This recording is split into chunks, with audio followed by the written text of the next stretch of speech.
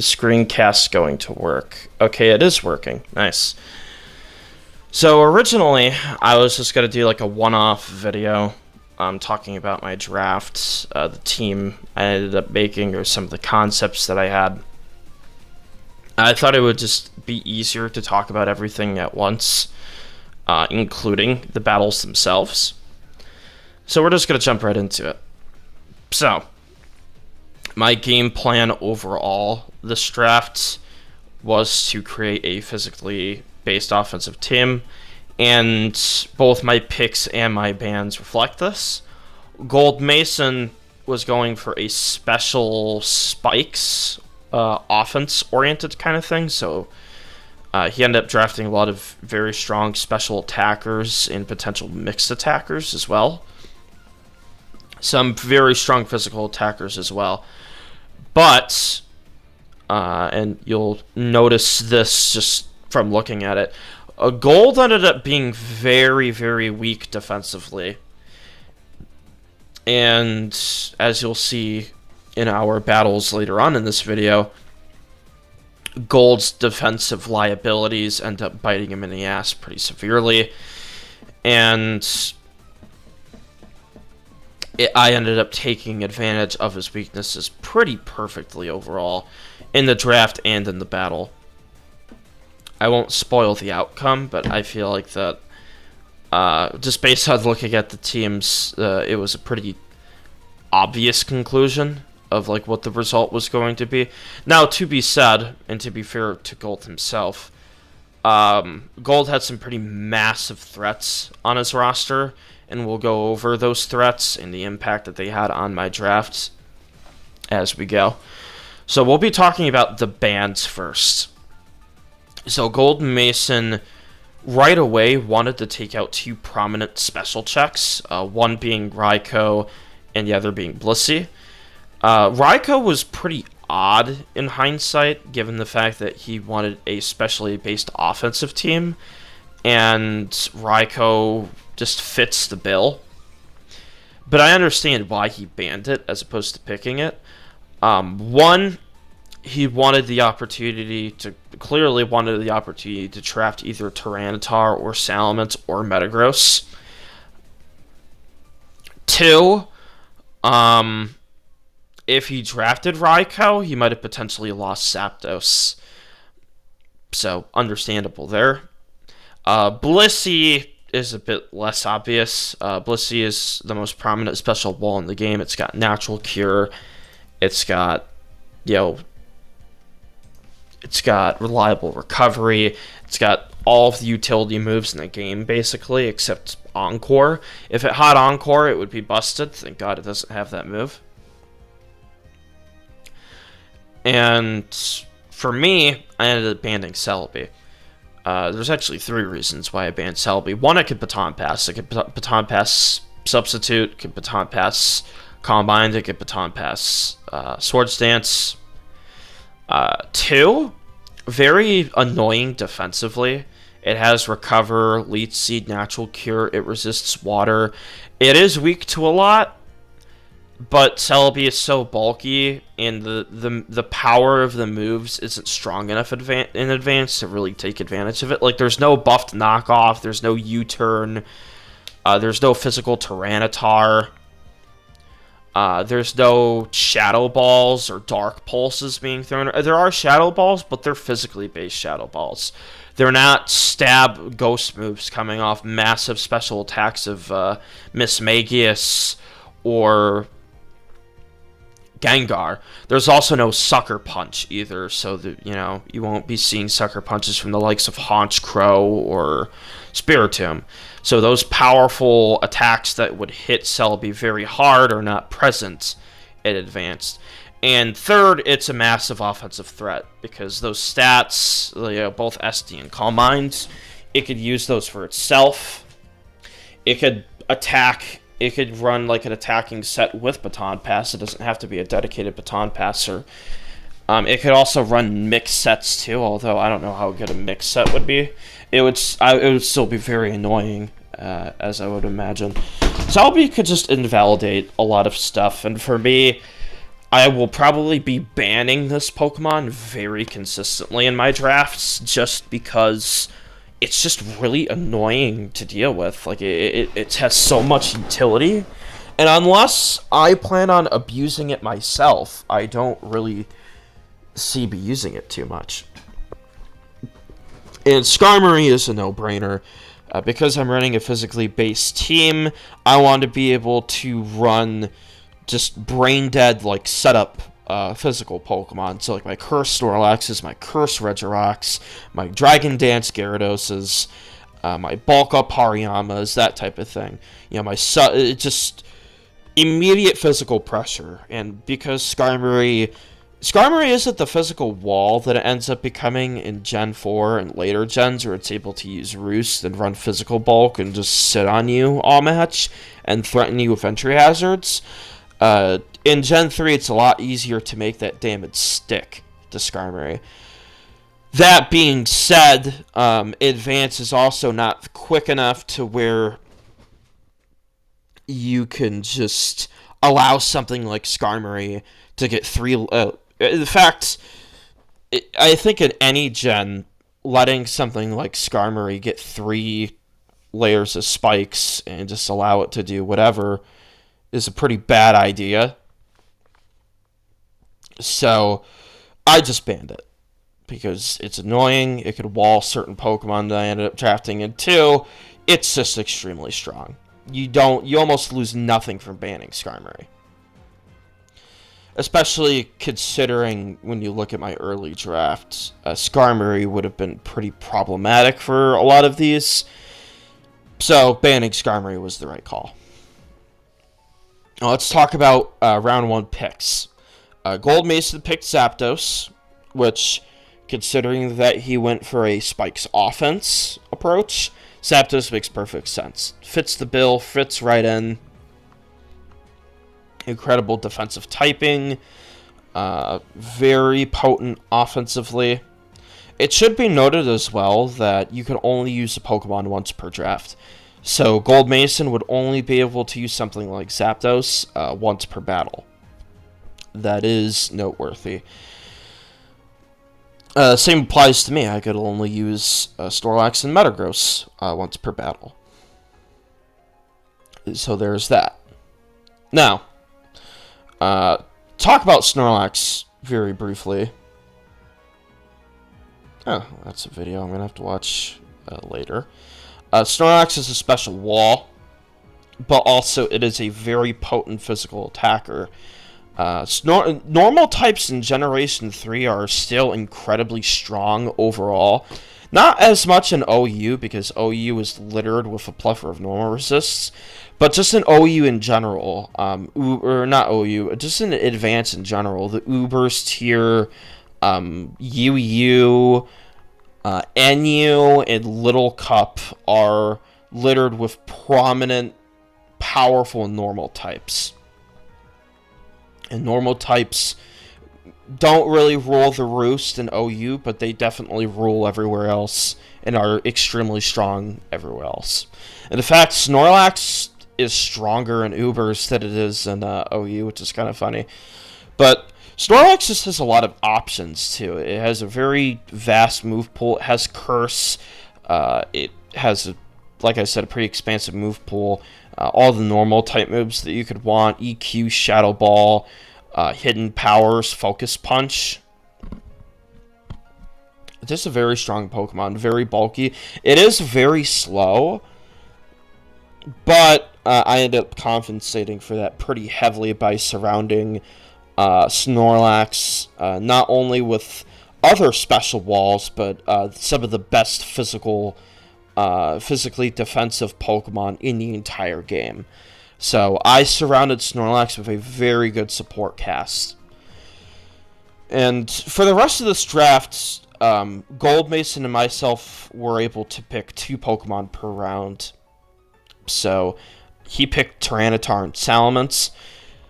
These 2 Pokemon are very self-explanatory. Tyranitar, in the context of OU, is the most powerful Pokemon ever and has been the most powerful Pokemon in Advanced OU for 20 years of its existence.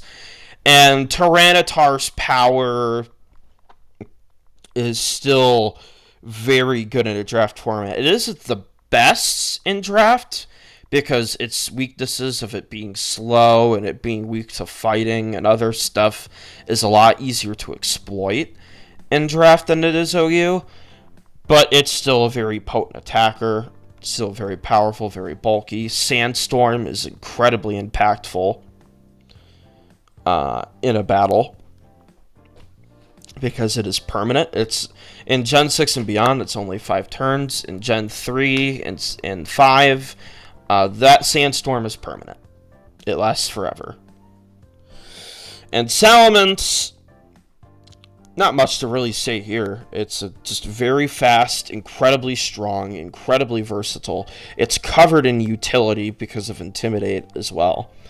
Salamence could do it all. And it is a perfect Spikes abuser because of how vast its move pool is. It's immune to Spikes itself, and it is an amazing fighting check.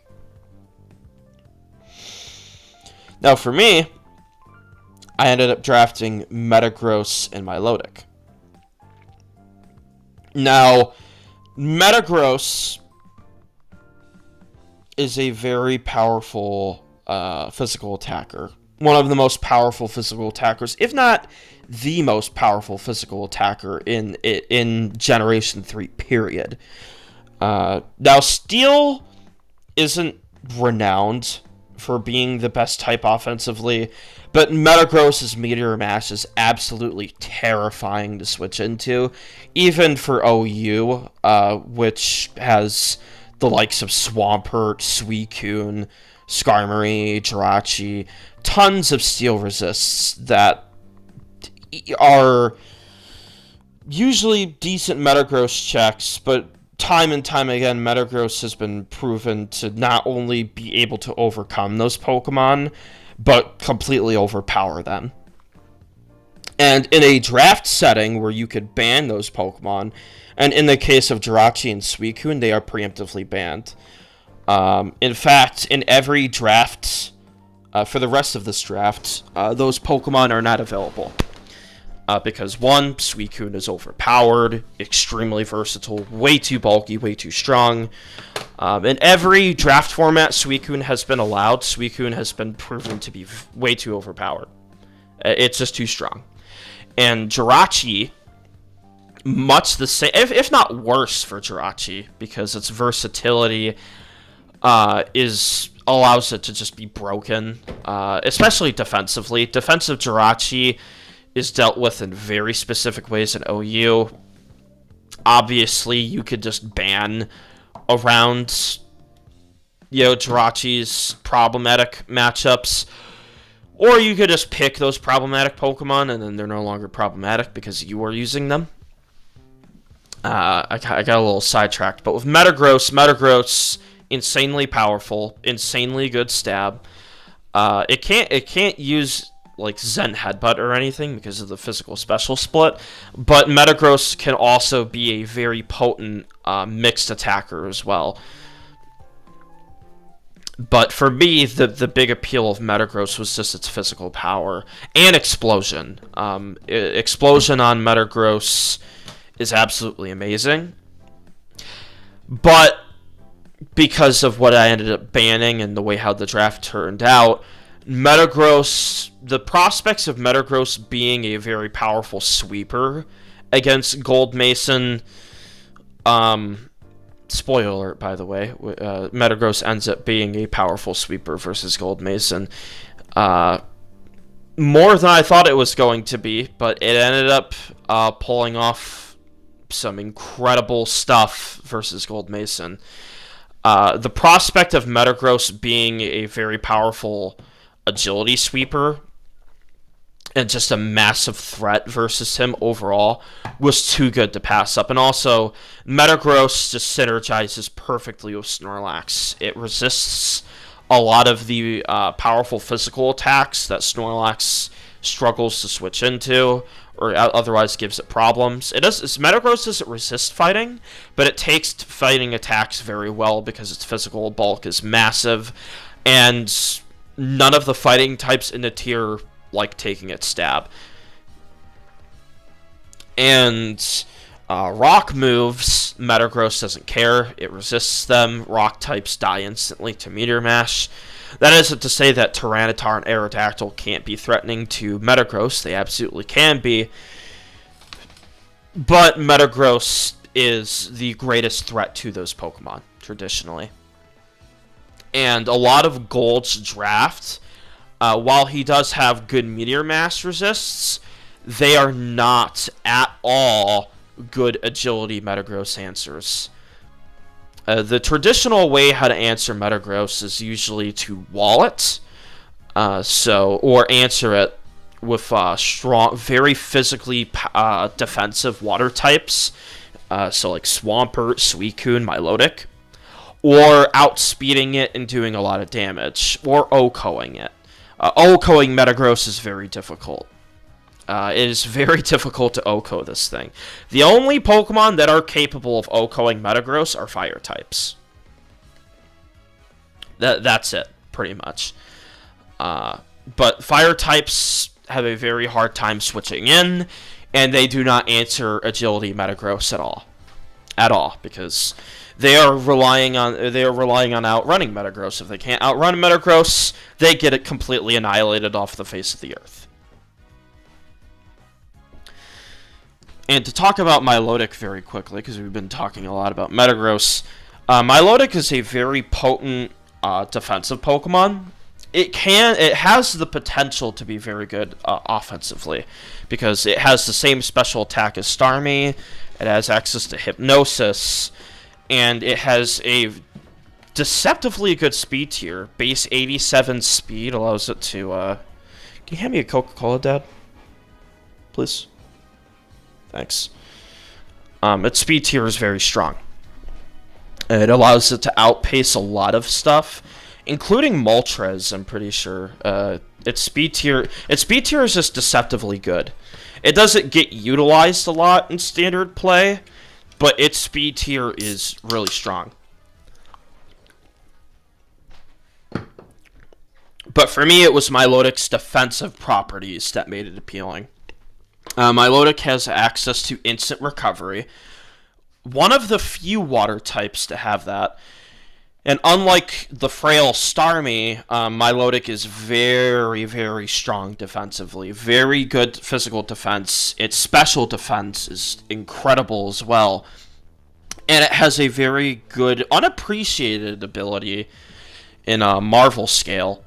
Marvel Scale ends up being a lot better in draft, due to the fact that you could play around status and not worry about sand and spikes as much, because you could ban a lot of like the good spikers and draft a lot of the good spinners and a lot of the good spin blockers. So you could definitely build around Milotic's use of utility. But Milotic, for me, best Mets answer in the game, by the way. Nothing answers Salamence better than Milotic. This is true in OU as well. While Milotic doesn't answer physical Ments without, Milotic needs Ice Beam to check physical Ments, especially Choice Band Salamence.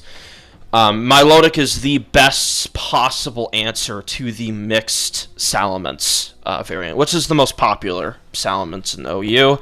And it's also just the easiest, most splashable Salamence set. So drafting something like Milotic only made sense. And obviously as a water type, it does very well in the Tyranitar. Now, obviously, Milotic is not a great Dragon Dance Tyranitar answer, and I knew that, which is why I paired it alongside Metagross. And Milotic also has a lot of defensive synergy with Metagross. Metagross is weak to fire attacks. Milotic switches into those fire attacks and walls fire types basically forever. That being said, it's not the world's best Moltres answer, and and Moltres is a bit relevant due to the fact that he ended up drafting it. But it is the best fire answer for everything else. It answers pretty much every other fire type pretty much perfectly. And it's a very good partner to Snorlax as well. Now, in the third round, GoldMason drafted some very big heavy hitters in both Charizard and Gengar. Now, Charizard was a bit of an odd pick due to the fact that I had already drafted Milotic. However, I do understand why he drafted Charizard. One, Charizard is very fast. Two, is an incredible Spikes abuser. Every Pokemon on this list so far is grounded, meaning that they're weak to Spikes. So even though they could resist Charizard's attacks, the fact that Sandstorm and Spikes are going to be in the picture means that their ability to do so forever is incredibly limited. So despite the fact that I have some really good resists to Charizard, GoldMason could have very well piloted it in a way where Charizard could have been very threatening. Even though that there is a Milotic on the other side of the field, I could only use Milotic one time. So if he ended up bringing Charizard into me when I wasn't using Milotic, Charizard would have been immediately more effective. Second of all, as a fire type, it immediately threatens an Oko on Metagross. So that value of Okoing Metagross is very good. It's very good. And Gengar is one of the best. Yes, continue. I don't know why YouTube does this. YouTube is so strange sometimes. Gengar is one of the best Spikes abusers in the game, period. It's got Will-O-Wisp, Hypnosis, amazing speed tier. Pretty much every move ever that you could ask for. You know, Ice Punch, Fire Punch, Grass moves, Thunderbolt, Explosion, Destiny Bond, Taunt. Pokemon's covered in utility, has amazing immunities and resistances. It's immune to ground, normal, fighting, 4 times resists bug, and it's immune to poison as well, meaning Gengar can come in and be immune to toxic, and it being immune to toxic is really strong.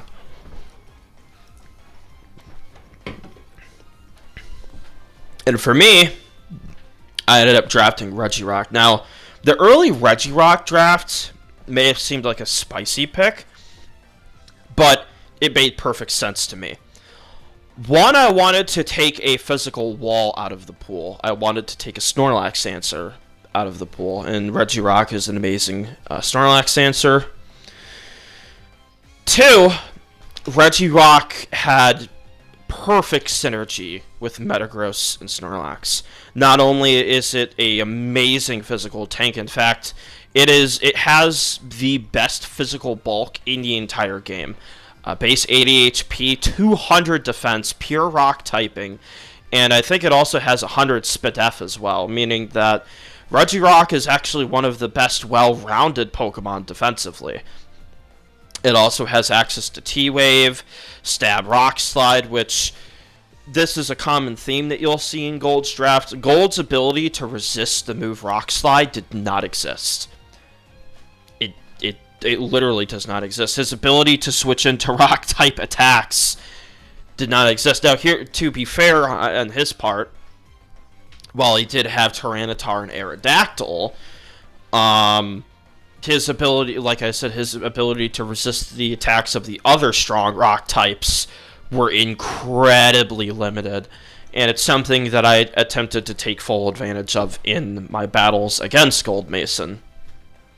And like I said, Regirock synergized perfectly with not only the Pokemon that I already drafted, but just with the game plan overall, because it had T-Wave, and T-Wave was actually supposed to be like this huge thing that I wanted to abuse. I didn't end up abusing it that much in my battles of GoldMason, actually. Though the option to abuse Paris Spam and just having that option in general was still like something that was very appealing to me, which is why the vast majority of Pokemon that ended up being drafted are T-Wave users. And GoldMason's ability to resist the move T-Wave doesn't exist. He doesn't have any natural Cure Mons. His Heal Bell users are Dragonite, and that's it. And everything else gets T-Waved. And he doesn't have any ground types. And the ground type that he does have, Nidoking, is not an amazing T-Wave switch-in. Especially when you consider that Nidoking's, EQs just bounce right off Regirock. Especially Curse Regirock. That's another reason why I drafted Regirock. Curse Regirock was incredibly strong.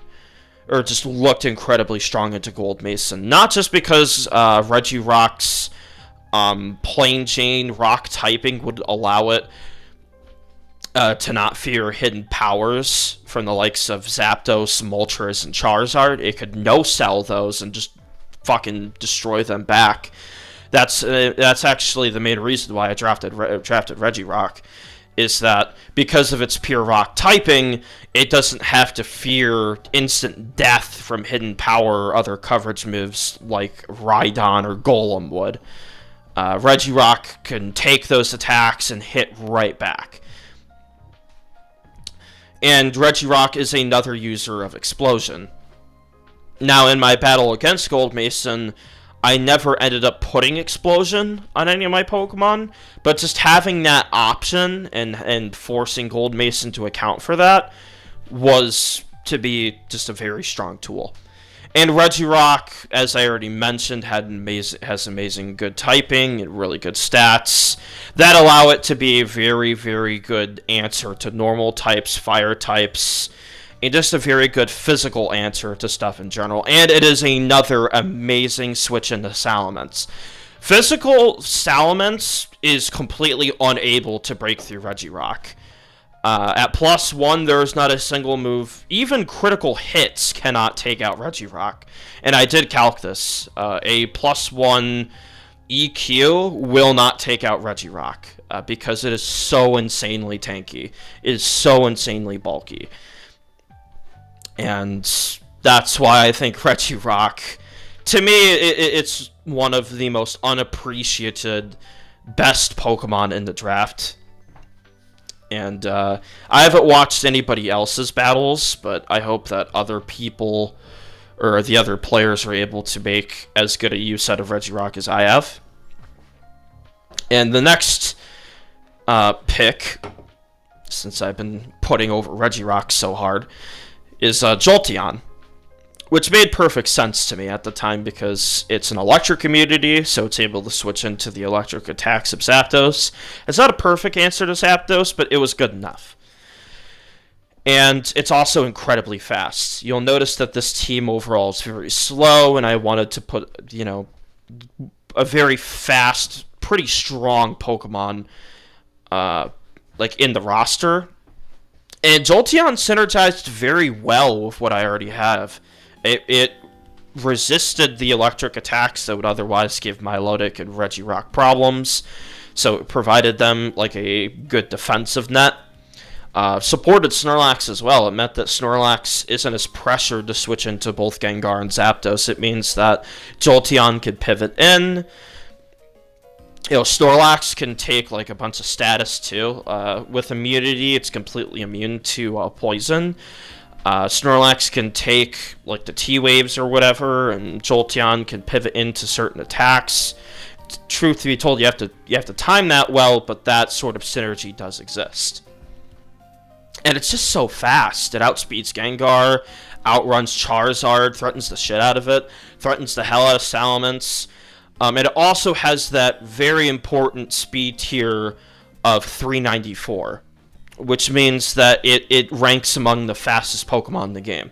So it ties with Aerodactyl, and it's only really outpaced by Electrode, which isn't really doing anything in return against Jolteon, and Ninjask, which normally isn't used as a choice band attacker, but GoldMason ended up banning Ninjask, and we'll get into my thoughts of why he did so later on. But yeah, just a generically good Pokemon. Also, because it sits at the 394 speed tier, it means that Jolteon can outrun +1 DD-Tar. So, and that is very important, because the ability to revenge kill DD Tyranitar for me was a very big deal. As an OU player, I'm always, and also as a well-known offense user in OU, Dragon Dance Tyranitar, and especially Aerodactyl, which is another Pokemon we'll talk about here in a second, is always on my mind. And my ability to deal and resist those attacks is always in the back of my mind. Like, how am I going to switch in the Rock Slide? How am I going to deal with Tyranitar when it sets up? How am I going to deal with Aerodactyl when it comes in? It's always something I'm always thinking. So, just to talk about Aerodactyl here for a second, because that ended up being GoldMason's next pick. He picked both Aerodactyl and Medicham. And this was kind of like a wake-up call for me in the draft, because at this point, while I was picking a bunch of Pokemon that synergized very well with each other, Aerodactyl was still a massive, massive threat, especially in conjunction with the Spikers that he ended up drafting later on. Aerodactyl is a massive threat. And there is a good portion of Pokemon that I end up drafting later on that this thing can revenge kill. So, just the existence of Aerodactyl made me pick very smart later on. And Medicham, because I had no fighting resist, Medicham at this point was like a oh fuck, I need to draft something for this, because Medicham is a Pokemon of immense physical power. One of the most physically powerful Pokemon in the game. Its biggest weakness is that it's frail, but if Medicham is coming in and completely annihilating you, taking advantage of that is pretty difficult. So, that is also why I ended up drafting Gyarados. But we should talk about Miltank really quickly. I mentioned earlier in this video that there was a Pokemon that I ended up regretting drafting, and that Pokemon is Miltank. Because one, I never used it, and two, I found it very just like, it seemed very good at the time. A T-Wave user that fit perfectly with the sort of physically based game plan that I had. But as the week progressed, and because I built 3 initial teams, I ended up scrapping them, and I ended up making completely new ones, and I found it really difficult to fit Miltank on any of those teams. So I ended up not using it. Do I think Miltank is solid? Sure. But I just had a very hard time utilizing it, personally. And if I were to redo this draft, I would have drafted Swampert. At this point, I would have drafted both Swampert and Gyarados. I would have drafted both of them. I would have taken a really good rock resist out of the pool. I would have drafted another very good physical attacker, and I would have paired it alongside Gyarados. That didn't happen though, and as you can see, Swampert ended up getting forgotten about by me and GoldMason, which is something that Callous himself ended up joking about, that both me and him just completely forgot about the existence of Swampert, which we did. More so, I was hoping that he would just ban it, or just draft it, so I have an excuse to put Explosion on everything. He never drafted it, so, yeah, very weird. And Gyarados. Gyarados is very self-explanatory.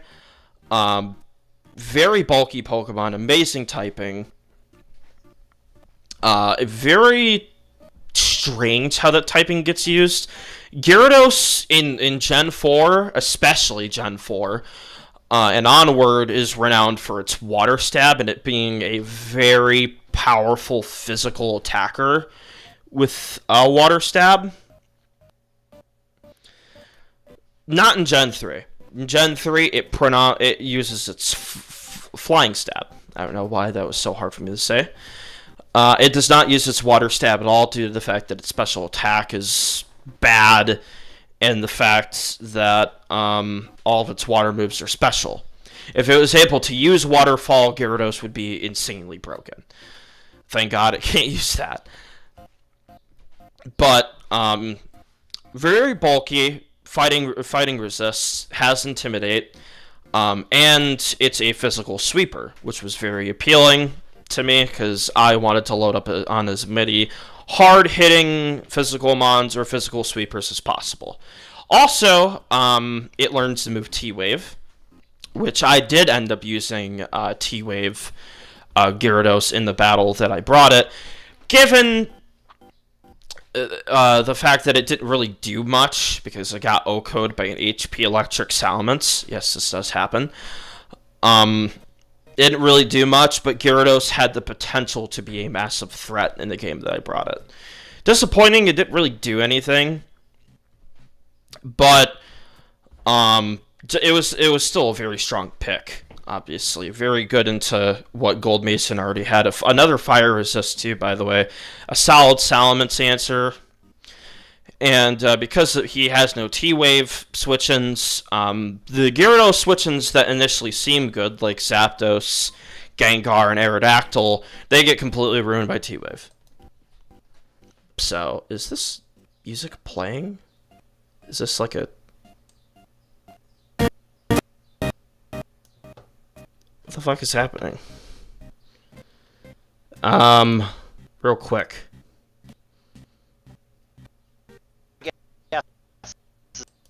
Oh, do I have no sound? That's weird. Why do I have no sound?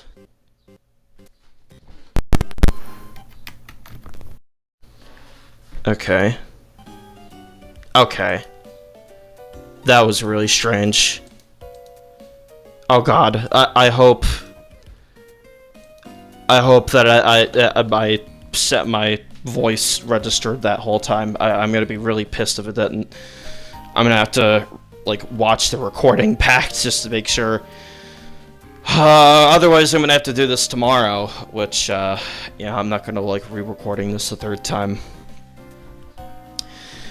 Anyway, so yeah, Gyarados, really strong. Really strong pick. Now we get into round 2 of bans. GoldMason ended up banning Alakazam, which fair enough. Up to this point, his special answers were becoming basically non-existent. He had no special walls to speak of, no Chansey, no Blissey, no Regice, no Registeel, none of that. Raikou and Celebi are banned at this point, so is Blissey, so the other alternative special answers are banned, and he can't use them. Those are the best ones. So him taking out Alakazam makes perfect sense, because if I was able to draft Alakazam, I absolutely would have. And I would have absolutely used it. He also banned Steelix, which was really strange to me, because one, Steelix is an absolutely amazing Metagross answer. And it's also an amazing Snorlax answer, too. And he fucking just... I completely forgot about Steelix. And I was very thankful of the fact that he ended up banning it, because I was like, wow, this is a really good Pokemon that's really strong into me and really annoying, and he just banned it. Thanks, dude. And because he banned Steelix, I took this opportunity to ban Registeel. Now, some people might ask, why Registeel, not Swampert? There's multiple reasons for this. One, Registeel learns T-Wave, and it is insanely bulky, and it's a lot harder to tech for than Swampert because of its pure steel typing. And plus, Registeel is insanely bulky. It learns counter and explosion. It's just really, really annoying to deal with. Even more so than Swampert. Swampert, I at least can tech for, or I could just beat it down. There's no doing that to Registeel, really. Or Registeel is going to be annoying no matter what. And I'd rather it just be gone. So I banned it. And Flygon, I ended up banning Flygon over Swampert. Now, Flygon did my... What in the hell is happening? I thought... What? I don't know what's going on with YouTube. I hope YouTube is just bugging out and being weird, and that my computer just isn't having a seizure. I pray to God that is the case. I ended up taking out Flygon because Flygon, I felt like, was just more annoying. Also, it's a better T-Wave resist. Here, we're gonna do this. I don't know why YouTube is also just loading slow. Look at this. Maybe it's because I have an ad blocker on and YouTube is just freaking out at the idea that I have ad blocker on. Or it's my screencast being shitty again. I don't know. But yeah, Flygon was just another like annoying Pokemon for me.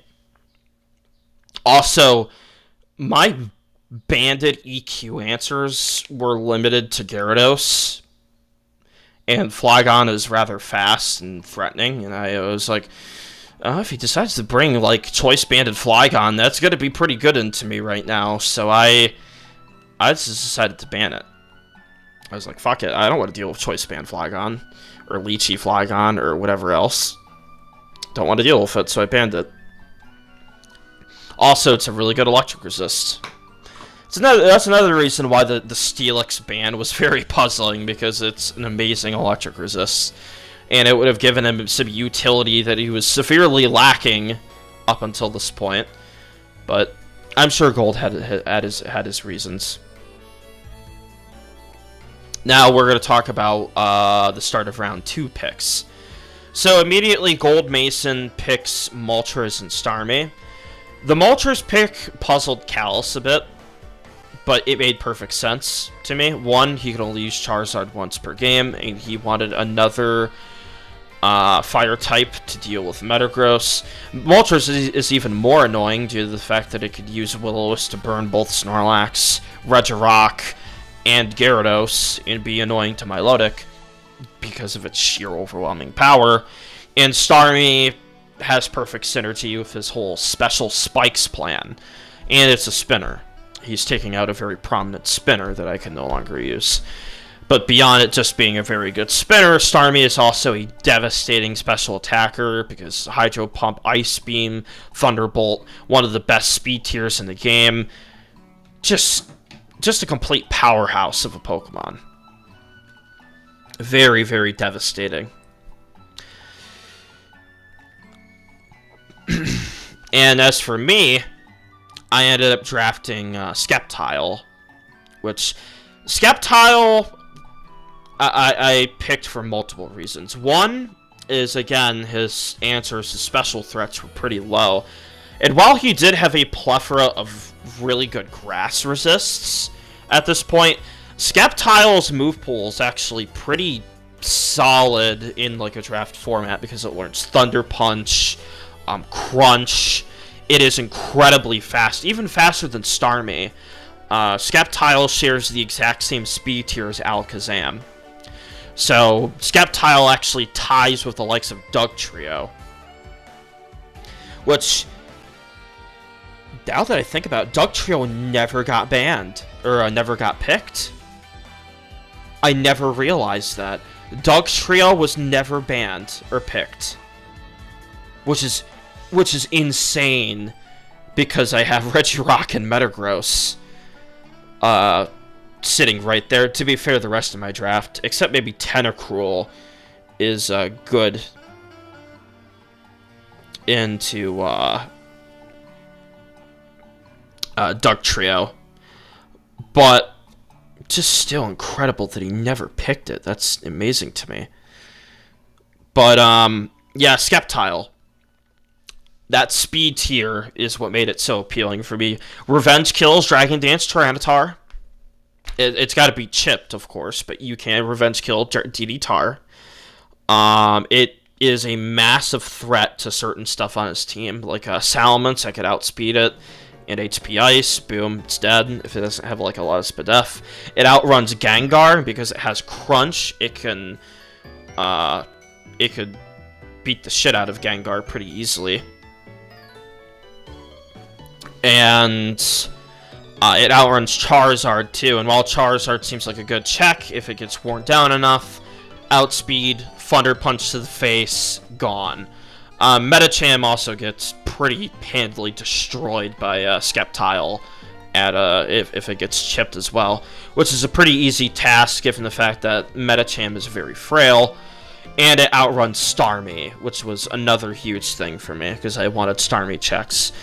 And my next draft was Regice. And Regice is another Pokemon that seemed very good into GoldMason. You know, he's bringing a very specially offensive team. Regice is a very good special answer, and also it is an incredible answer to Zapdos, to Gengar. Not the best answer to Gengar overall due to Will-O-Wisp, but it is a good switch-in to Gengar, and it is an amazing Starmie answer. And obviously, Salamence doesn't want to go anywhere near Regice, and Regice is a T-Wave user, so there's that. And as we established, its T-Wave switch-ins do not exist. So there's that. And also, Regice has, what's it called? Boom. It has Boom, so it can boom on certain stuff if I wanted it to.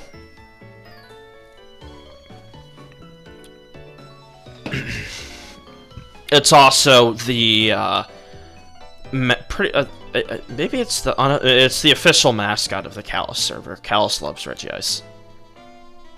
Up next, we're going to talk about the two Spikers that he drafted, and these two Pokemon are very threatening. Dealing with them was quite the prospect in the team builder. I was very intimidated by both of them. Cloyster, a fast spiker that has a Boom, Surf, Stab, Ice Beam. Rapid Spin as well. And up to this point, I had no spin blockers. In fact, I never drafted a spin blocker. And there's Fortress. Very bulky. The only good steel resist that he ended up drafting. Counter, Explosion, Bug type, so it is 4 times weak to fire, so it is weak to that.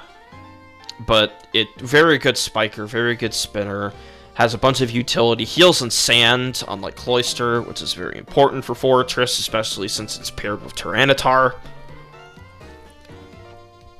Now, my two picks might seem very strange into the two Spikers I see, but I'll elaborate on them right now. Hariyama, I wanted another rock resist. One because at this point I was getting really terrified of Aerodactyl. Two, I just wanted another bulky physical attacker. Hariyama just fit the bill perfectly because Thick Fat allowed it to resist fire, meaning it would be a decent like fire resist. Guts, which would allow it to absorb status for the likes of Snorlax and Regirock, and because of its high HP, it would be able to run a substitute bulk up set, which in combination with all of the T-Waves that I already have, it means that Hariyama had the potential to be a very devastating late game setup mon, which is very appealing to me. Also, because it's so bulky, it would have been a lot harder for something like something like Aerodactyl to Revenge Kill. So there is that. And Houndoom might seem like a strange choice,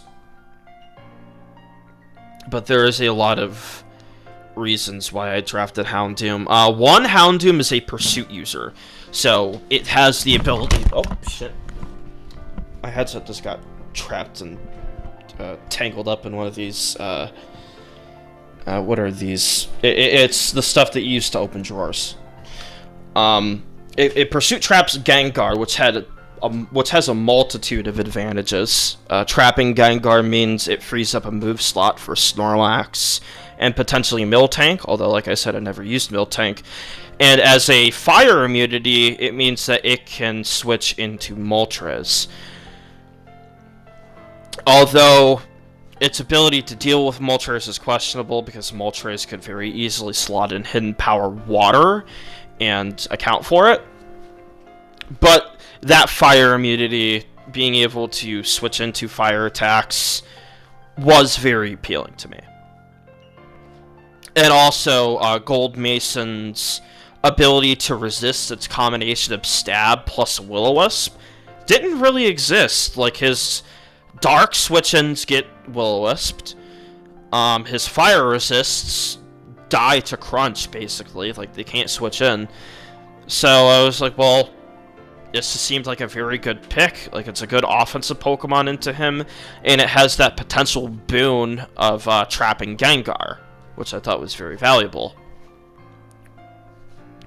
And up next, we're going to talk about the two weirdest picks in GoldMason's draft, which are Nidoking and Kangaskhan. Nidoking is a Pokemon that doesn't really do anything into my draft, so I'm surprised he ever drafted it in the first place. I mean, it's got a rock resist, and it's a fighting immunity, but, I mean, this thing isn't going to be taking on Hariyama that well, and neither is it going to be taking on the likes of Metagross, Snorlax, or Regirock well at all, despite its ground typing. So, this is a very strange pick. And Kangaskhan is like a decent support Pokemon. It learns Wish. Because of Early Bird, it means that it wakes up early from sleep attacks, and it could use a rest set. And it could wake up pretty early due to the Early Bird ability. Other than that, it's a very strange pick, especially considering that I had two extremely powerful normal resists and a very bulky fighting type at this point. So and Snorlax itself, which can confidently take on Kangaskhan and 1v1 it, especially with its curse set. It's very strange that he would pick it, in my opinion. And for me, I ended up drafting Marowak. Now, Marowak might seem like a strange pick up to this point, but it makes perfect sense for me. One, tons of T-Wave, which opens it blasts open the door possibility of a pair-spam Marowak team, especially considering that the only natural cure user he has is Starmie, a Pokemon that does not switch into Marowak, and Skarmory is banned, Celebi is banned, Flygon is banned. These Pokemon that would be... Well, not that Flygon is a good answer to Marowak at all, but these Pokemon that could be annoying for Marowak are completely gone. So its ability to be threatening skyrockets. And it's also a rock resist. Not a very good one due to the fact that it cannot recover with leftovers, but it does resist Rock Slide, and it can OHKO both Aerodactyl and Tyranitar pretty handedly. And because of its physical bulk, it takes on Medicham and physical Salamence pretty well. And it doesn't give a fuck about Kangaskhan, and it doesn't give a shit about Nidoking. Nidoking can hit it with, Ice Beam or whatever, but Marowak has some pretty decent bulk that allows it to lift some pretty big hits, even on the special side, so long as they aren't, Stab HP Grasses or Giga Drains or, Stab Water attacks. It could live, some coverage moves slotted for it, as long as it's at full health. So for me, it was a pretty obvious choice. The next is Slowbro. And Slowbro, another special attacker, pretty big threat. Oddly, very, very good move pool. It's one of the very few water types in the game that learns fire attacks. And as we established, GoldMason's fire resists are Pokemon that don't resist the move fire too well. Especially, what is Moltres gonna do? Switch into Slowbro? Yeah, good luck with that. Slowbro is also another T-Wave user, meaning that if GoldMason were to ever switch in Zapdos or anything else that can threaten Slowbro, they're getting paralyzed and they're ruined forever. Slowbro is just an amazing, like, Pokemon. Like, it resists the fires pretty well. It threatens Gengar. Gengar does threaten it in return with Thunderbolt. And, like, Giga Drain and HP Grass. But Gengar insta-dies to T-Wave, and it gets O-Code by Psychic. And Kangaskhan is going to have a really tough time breaking through the likes of Slowbro due to the fact that it's so physically bulky. Nidoking gets completely annihilated off the face of the earth. Neither Cloyster or Fortress want to even attempt on spiking on Slowbro due to its massive move pool, its ability to completely obliterate them off of the face of the earth. Cloyster's Spadef is infamously terrible, so I don't even think I could live a stab Psychic from Slowbro. And Fortress gets insta-melted by fire moves. And, yeah. Starmie is a good switch in the Slowbro, because it could resist the combination of Surf, Psychic, Fire. But that's really it. Like, everything else gets either ruined by T-Wave or comically destroyed. It's and also, it's another amazing Salamence answer on top of the already amazing Salamence answers that I have. It also helps that even the things that don't just OHKO Salamence immediately, T-Wave the living shit out of it. And yeah, Slowbro is great. The only thing I regret is I didn't draft Slowking over Slowbro, which is basically the same Pokemon, but Slowking does have better Spadef, and it means that Slowking would be able to switch into the fires better because of its better Spadef. So there is that. But Slowbro also has its positives in the sense that it could take on Physical Salamence, Aerodactyl, and Tyranitar better. And it takes the attacks of Medicham way better, too. So, in a sense, Slowbro was probably better, due to the overall versatility it has over its brother, Slowking. Up next, I think we have to talk about round 3 of bans, which would be Blastoise for gold, which fair enough. I never drafted a spinner. Actually, I did draft a spinner. I just never drafted a spin blocker. Which makes sense, given the fact that I didn't draft any spikers. So yeah, Blastoise, very potent defensively. Pure water typing. Very tanky. Refresh, rapid spin. All that good stuff. Very, very good in UU, from my understanding. Blastoise is incredible in UU. In fact, historically, Blastoise has always been good in the lower tiers, as far as I'm aware. Especially Mega Blastoise. And he banned Ninjask. I could tell you right now, he banned Ninjask because he didn't want me doing, like, Speed Pass into Belly Drum bullshit. Or neither did he want me Speed Passing to Marowak. I never intended to do that because I personally abhor the concept of Speed Pass. If any of you guys have watched my Speed Pass video, you would know that I absolutely detest the style. I don't think it's good in OU or anything. In fact, I think quite the opposite. I think it's very inconsistent. But I absolutely detest the style. I hate Speed Pass.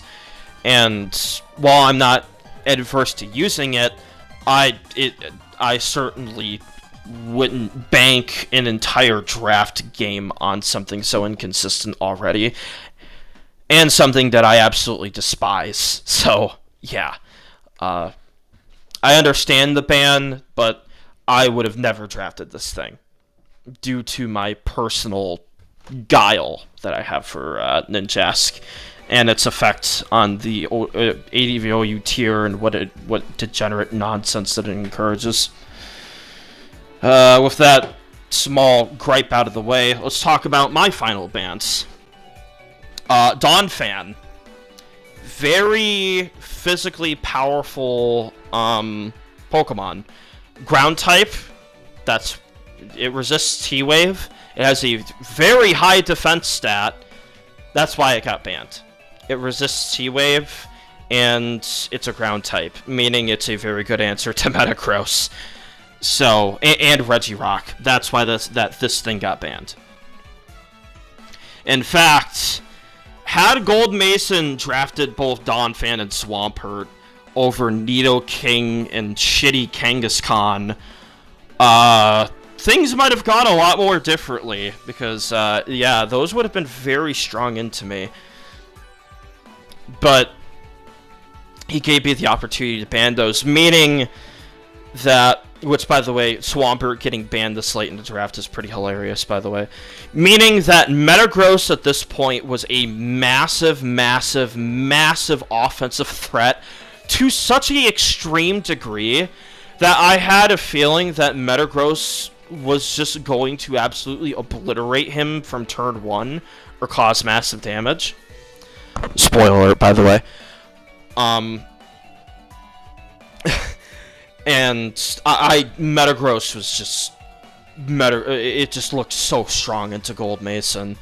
All of the things that traditionally answered it or would have given me any problems is gone.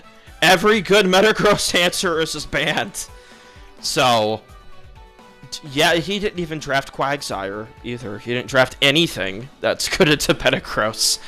So, yeah, I was very happy about my ability to just ban all of the things that gave it trouble. And Steelix is gone too, because he banned it. So, and I am a bit critical of GoldMason's choice not to draft anything good into meta. I will say that was a very poor decision on his part. You know, him underestimating agility Metagross and him just underestimating Metagross in general. I do understand that he wanted to focus on outspeeding and OHKOing it and just pressuring it with speed, but also GoldMason. Did you forget that agility meta is the most dangerous sweeper ever when its defensive answers are all gone? I guess he did, which fair enough. That just means that he hasn't gotten swept by agility Metagross and OU enough for him not to respect it. Or maybe he has, and he just decided, you know what? He's not. He isn't going to sweep me turn 1 with agility Metagross. You know, that's not going to happen. Another spoiler, by the way. But as I said, these two being gone also helped out the Regirock game plan a lot too. It made it to where that Snorlax also just looked like a massive, massive, massive offensive threat. You know, all of these very physical, powerful walls are just gone, or I drafted already. So, my game plan of just rolling over him with these physical powerhouses was looking very good for me at this point. And as I spoiled already, that is kind of what happened. Granted, there is context there that we will get into later, but still. So at this point, he drafted Dragonite, which I wasn't very threatened by. It does have a very massive move pool, and it does have very good offensive stats, but Dragonite is also really slow compared to its cousin Salamence, so I wasn't too threatened by it. It also doesn't have superpower this generation, or Draco. If this was like DPP Dragonite, I would be fucking shitting my pants, and I would be like, oh god, oh man, this thing is ridiculous to deal with. But it doesn't have that in Gen 3. It doesn't have those immediate nukes that it could just drop on you and just be, oh yeah, you're just gonna get eviscerated and die. It doesn't have those in Gen 3. I also, because I was already so good into Salamence, I was therefore very good into Dragonite as well. So I wasn't too threatened by this. Breloom, on the other hand, I was kind of like, oh god, oh man, my fighting resists are already not that great, and he just drafted another fighting type. And yeah, while I do have Slowbro, it's still a very intimidating Pokemon to go against because of Spore. Now, granted, Breloom is not the extreme, massive threat that it would later become in later gens. You know, it doesn't have Technician, it doesn't have Stab Seed Bomb yet, it doesn't have Poison Heal either. In fact, Breloom is actually very limited in advance. It has Spore, Stun Spore, Priority Mach Punch, which is extremely powerful, and it has a very high attack stat in every fighting option it could want besides Superpower. But other than that, Breloom doesn't have much. It has to rely very heavily on hidden powers for coverage, and that means it could only use either Hidden Power Rock or Hidden Power Bug. Rock Tomb is garbage, and it doesn't even learn it in this gen, so Breloom's like coverage options were so limited that in my mind I was like, okay, I could tech for this thing, it's fine. I was more worried about Medicham at this point, if I'm honest. Medicham did terrify me, which is why for the rest of this draft I loaded up with tons of fighting resists, which is why my next two picks were Crobat and Gardevoir. Crobat, 4 times resist fighting, is extremely fast, threatens the hell out of Breloom, and also, it's just a good choice band Pokemon, because I already have Registeel, Skarmory. The best Steel types are banned at this point. In fact, he has no Steels, to speak of, outside of Fortress. So his Poison resists, oddly enough, are really low, which is strange to say. You wouldn't think of Poison to be something that you would have to account for, but because a lot of the ground types are either banned, or actually all of the good ones are banned, his Poison resists were very low, meaning that Crobat had the potential to be very threatening to Gold. And Gardevoir is a very powerful special attacker, has very good Spadef, and it has a lot of very good moves. Before I drafted Gardevoir, I actually used it last year in OU, and I got it to 1740. Really good ELO ranking with Gardevoir. It's just because it has such a good move pool. Its utility moves are so good. Will-O-Wisp, T-Wave, Memento, which even in Gen 3, Memento has a lot of potential to be really strong. Destiny Bond, Taunt, insanely good coverage moves. Thunderbolt, Ice Punch, Fire Punch, Stab Psychic, which it has the same special attack as Zapdos and Moltres, so it completely destroys stuff. And yet again, his special answers are very low, so Gardevoir, massive threat, especially in conjunction of Will-O-Wisp, which he has no answers for. Again, the things that resist Psychic, like Tyranitar, are not going to like getting burned. And everything else gets fucking annihilated off the face of the earth. So up next, we're getting pretty close to the end of the draft here. He ends up drafting Venusaur, which was actually a very big threat that I was worried about, was Sleep Powder SD Venusaur with Sludge Bomb and EQ. That was actually that was something that I was like, oh god, that could potentially be a problem. And Arcanine, which I wasn't worried about at all at this point, due to the fact that I had so many good fire resists.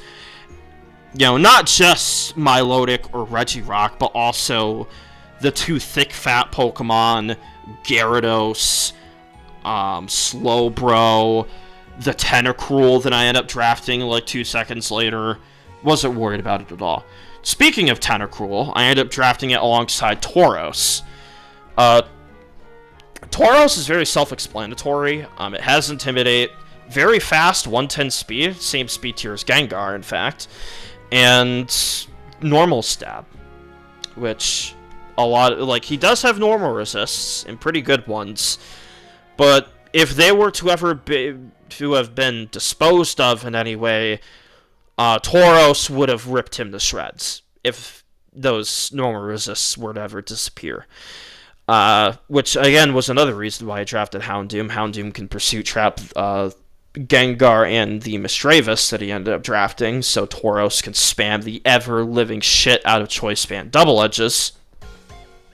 And Tentacruel, which was the only spinner that I ended up drafting, and it was another just special threat.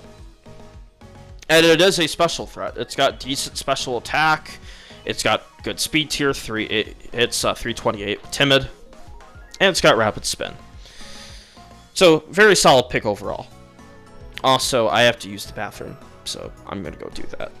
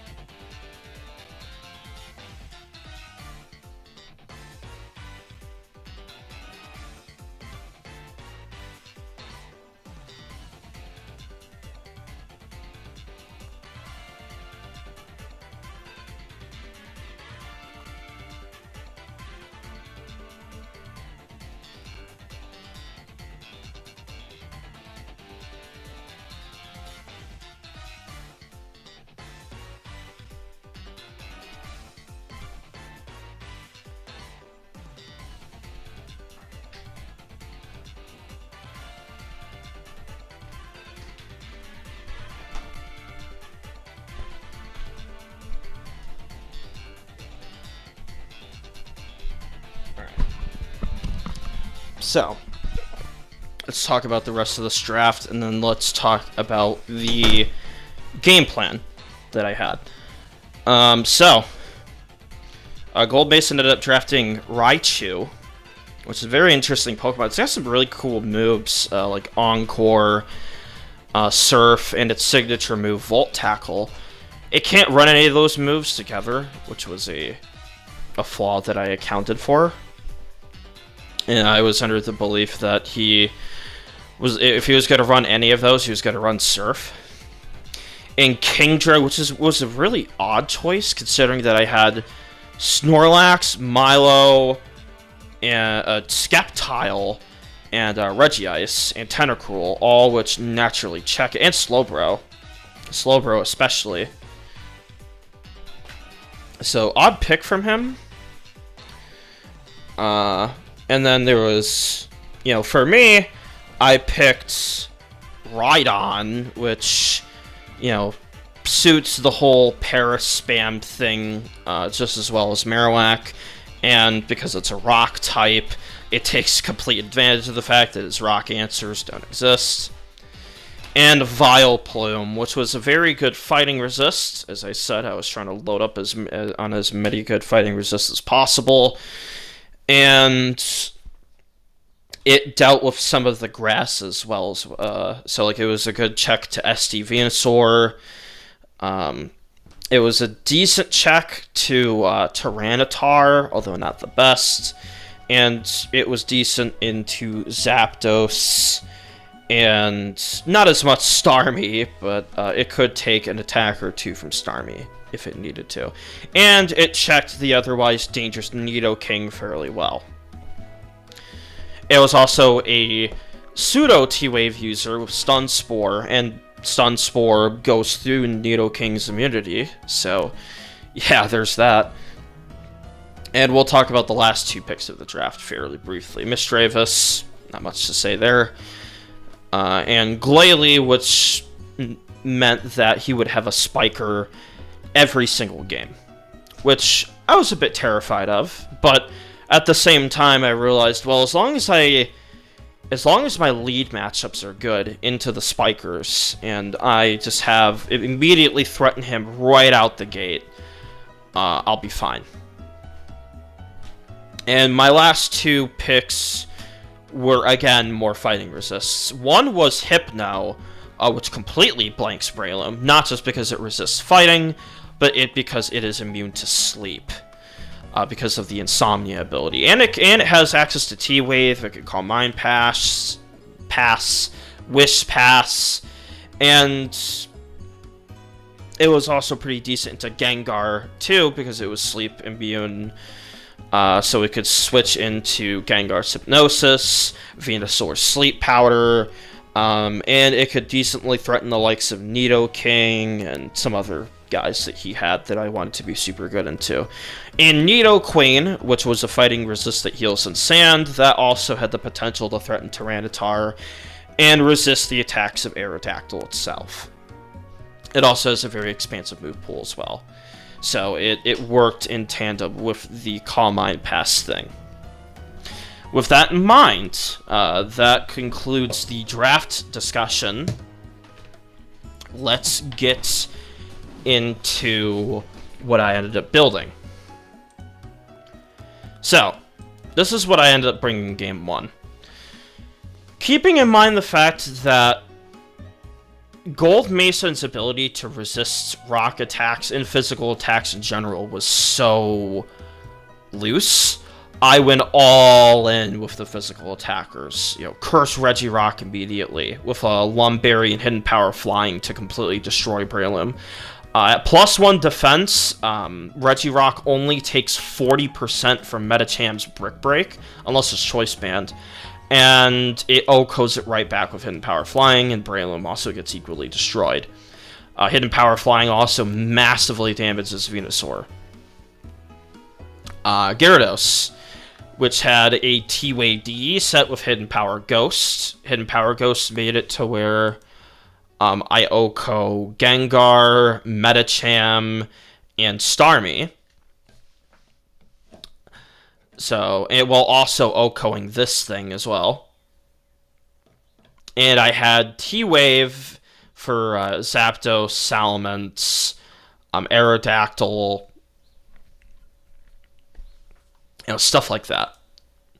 So I made Gyarados as versatile as possible. Unfortunately, it didn't really do much in the battle, but it was primed to completely destroy Gold. And Rhydon, it was just a substitute 3 attack set. Mega Horn for Starmie. Quake Slide destroys everything else. And then I had Snorlax here with a Curse counter set. Now, the purpose of counter was it was mostly for Aerodactyl. So Aerodactyl's immune to EQ and it resists Body Slam, but counter, if it Rock Slid, would just counter Arrow. Arrow would die. Threat neutralized. Counter was also good for Medicham and Breloom. So Breloom had already slept something, and if it came in and I was at Curse, it would Brick Break me. I would be able to take the attack kind of well due to the fact that I'm at +1 defense, and Breloom would get destroyed. Same with Medicham. Medicham would also get completely annihilated. It also helped a bit with Tyranitar as well. Counter. So, and then I had Houndoom, so I can Pursuit Trap the Ghosts, and have something that was just a massive offensive threat. And then I had Sceptile, which gave me a lot of speed, and it would revenge kill certain stuff, while also threatening Tyranitar. This team was relatively soft into something like Mixed Salamence, but I was fairly confident that I could play around Mixed Salamence very well. And yeah, overall, I was just confident into what GoldMason could bring into me with this team. The Game 2 team, which I brought, which is right here, was a Calm Mind Pass squad. It led with Agility Metagross, which I talked about earlier, was a massive, massive, massive offensive threat. So at minimum, Metagross would be doing massive amounts of damage to GoldMason's team. If I got if I even got one free turn, Metagross was going to completely tear him to shreds. And I had a whole Calm Mind Pass thing set up. So I had a Calm Mind Pass T-Wave set for Hypno. Jolteon, Milo, a few good rock answers. I had a mixed Nidoqueen here with a superpower to OHKO Tar. If I chip Tar, Surf to hit the fires in Aerodactyl, Fire Blast to hit Fortress, Ice Beam to OHKO Salamence and Dragonite. I don't think it actually OHKOs it, but it does massive damage to them. So Nidoqueen was just made to be as versatile as possible while taking advantage of the fact that it's a good fighting resist and the fact that it heals in sand. And Brother Slowbro. Never put Fire Blast on it, but these attacks were primed to do a lot of damage. This team just was also really good into Gold. Just because his ability to resist attacks of my own was already pretty suspect, and his ability to also deal with Metagross was also super suspect. So the special attackers in combination with Metagross, I was under the belief that this would have torn him to shreds. I did not think he was going to be able to beat this reliably. And then the last team was my attempt at a Paraspam. So you can see Regice, T-Wave, T-Wave, Stun Spore, and then the Para Abusers, Marowak, Substitute Bulk Up, Hariyama, and then a Spinner in case I had trouble with the spikes. I never ended up using this, and we'll get into why. So these are the replays. Now, this game 1 was very interesting just because, one, he led Raichu instead of a Fortress, and second, this kind of showcased, and I suspected that he was going to use a Toxic Fortress or something along those lines. This kind of just showcases just how weak he was to Rock, because as you could see here, Fortress taking the +2 Rock Slide relatively well, but it's under a lot of pressure here because it's not doing anything to Regirock directly. It gets up a spike, gets up another spike, so he has that going for him. He's got the 2 layers of spikes, but also he goes in the Salamence, and I'm like, okay. So I Rock Slide, Kangaskhan gets completely destroyed, and Kangaskhan is doing its best here to stay alive. Now he ends up resting here, and I don't end up Rock Sliding it. I end up using Hidden Power Flying, because I thought he was going to be like a sub-punch set. So Regirock dies, but then, boom, Rhydon comes out. I already know that his rock resists are non-existent. So, I go into Rhydon, and I immediately try to exert some offensive pressure on the Kangaskhan. So I EQ, and he goes in the Salamence. I end up Rock Sliding just to be safe, and it ends up missing on the Salamence, unfortunately. But it's no big deal, because I end up going into my Gyarados. If he did DD, I would have been able to take the Rock Slide relatively well. And it ends up revealing that it's HP Electric. And I end up going into Snorlax here. He goes into Tar comes in. I'm not immediately threatened by Tyranitar, so I end up cursing again. He tries to bait it into EQ. I just end up cursing a second time. And at this point, I knew Gold was kind of fucking screwed, because his ability to deal with the Snorlax was non-existent. Raichu comes in, immediately dies. Arcanine comes in, which, because I made my Snorlax thick fat, it just completely no-sells the Flamethrower, and immediately starts powering through it. So, yeah, there's an interesting exchange happens where Arcanine rests, it consumes its Chesto Berry. The exact same thing happens that happened earlier, where it gets paralyzed by Body Slam. It ends up using Feeth, which ends up contributing to Snorlax dying here. I think Kangaskhan Salamence ends up getting sacked here. So I wasn't too worried about the Ments at this point. I just started attacking like crazy. He also had Bite Salamence, which is crazy.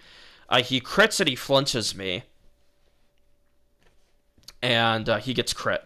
So he flinches me and crits me, but I end up critting him back. So far, I've gotten the very favorable hacks in this exchange. So I go into Sceptile, massive threat. And Tyranitar comes out. I know that HP Bug can KO me, but he can't DD on me safely, unless he's like an Endure set or something. So Tar dies, gets another critical hit, and then Arcanine is paralyzed, weak, feeble, loser Arcanine, can't do anything, and then Arcanine dies. So that is game 1. Remember when I said that Metagross ended up doing very well into GoldMason? I don't think I need to really say anything here. I'm just gonna let the replay speak for itself. Just watch. Also, my music isn't playing, which is annoying. It's doing that continue watching shit that I hate. But yeah, what you're about to see is yeah, kind of a stomp on Metagross's part. What you see is the fruits of me banning all of the good physical checks. There is no Skarm, there is no Swampert, there is no Steelix, there is no Registeel, there is no anything to stop Metagross from completely rampaging these first few turns. And as you could see, Metagross gets the infamous +1 from the Meteor Mash, and immediately Metagross agilities, and what the resulting gameplay is what you see. Metagross gets a Mass Raise, GoldMason attempts to pivot on the EQ, or the Meteor Mash, Metagross agilities, and because he has no good physical check to Metagross tears everything to shreds. So, yeah. The rest of the Calm Mind team never came into play because Metagross just did this. And if this isn't an example why you shouldn't have you should have good physical checks in the Metagross, I don't know what is. Because this is what happens when you don't. Metagross does this, gets the good lead matchup, immediately gets a mass raise, and agilities and everything is burned to the ground. Metagross tears Metagross doesn't even get touched. Nothing gets touched. And no, I was not trying to 6-0 GoldMason. GoldMason just got 6-0'd by Metagross because the circumstantial factors. You got a not so good lead matchup. I got a mash raise immediately into the game ended. So yeah. The only thing I'm upset about is that I didn't get to use Hypno, which, you know, I wanted Hypno to have some scream time, but yeah, this was kind of a stomp in game 2, and I'm not trying to be cocky or an asshole. I'm just pointing out what happened. This was a stomp, and it's not even close. This is probably the cleanest 6-0 I've ever done in any format ever. Just from the start of the game, no damage even done to my Pokemon. The game just ends. It's crazy. I have 6-0'd people of Jinx on ladder. I have 6-0'd people of Jinx. But, you know, if you know anything about Jinx, Jinx does sometimes do some silly 6-0 shit. But, yeah, that's going to be the end of this video. I will post a video like this, pertaining to my draft against Blues, who I do play this week, and so on and so forth. If you guys enjoyed this video, like it. There will be more that come out in the future pertaining to this tour, and ideally I win the whole tour, which will be fun. So, I will see you nerds later.